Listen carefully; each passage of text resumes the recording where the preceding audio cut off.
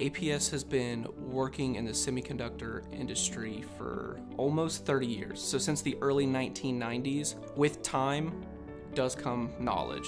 Anything that comes into contact with acids or gases used to etch silicon wafers into what we know as semiconductor chips is going to have to stand up to some serious wear and tear.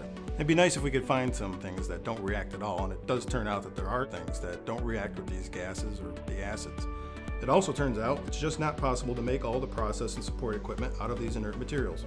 So we do the next best thing, which is to make it look like the equipment is all made out of inert materials by coating the surfaces that see the harshest side of the process. Semiconductors get introduced to gases and acids in certain areas. In order to protect those, we put these coatings on them.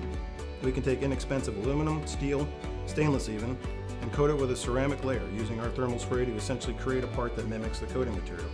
That part can now stand up to the semiconductor process, and even better still, the part can be serviced and recoated, meaning extending the life of the part before it has to be scrapped, if ever. It allows the parts to last a lot longer. Uncoated versus coating, coating's going to last longer. Also, we can coat it as time goes on, maintain its strength and maintain its hardiness. Some of the physical vapor deposition processes rely on finding a place to deposit small pieces of byproduct that have nowhere else to go. We sometimes use pure metals such as aluminum to capture these loose particles, or even pure silicon on chemical CVD liners. Another popular application is controlling heat by insulating a surface with zirconium oxide.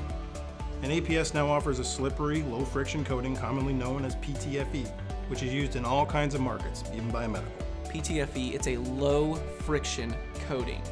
So if you think about low friction, you don't want anything grabbing it. It allows it to kind of stay that way. It's not rough and porous. While the actual coating is what the end user is most concerned about, after learning what goes into it, they're usually fairly surprised with the extensive masking required to make sure there isn't any overspray, there's no damage to O-ring or other sealing surfaces, vacuum surfaces are pristine, and there's no loose coating particles after our ultrasonic cleaning. One of the biggest things you can see from our customers is the happiness they get when they get this product.